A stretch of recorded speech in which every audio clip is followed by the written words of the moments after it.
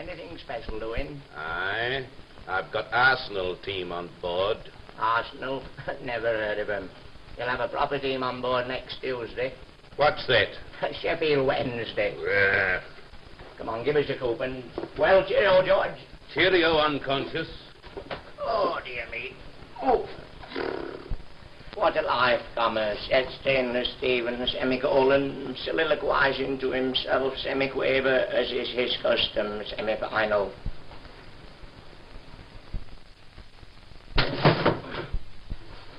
Some people think we guards make a lot of money in tips.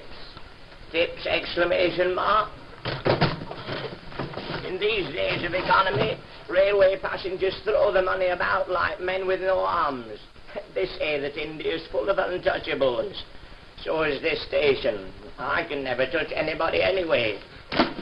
One of our directors motored down last week and told all the staff to cooperate. Not long afterwards, I saw our chief booking clerk looking very disconsolate. What's wrong, says I. I've been cooperating, says he. I borrowed the director's car to take my fiancée for a joyride. And does he know about it, says I. Does he know about it, says he. I've run over him. You know, they're very efficient down at this place. Not long ago, some of the passengers in a waiting room hadn't a fire, so they showed off a signal box and burnt that. And I noticed that last Tuesday, when the local hounds met in the market square, the new master was only wearing one spur on the left leg because he calculated if he could get the left-hand side of the horse going, the right-hand side would follow in due course.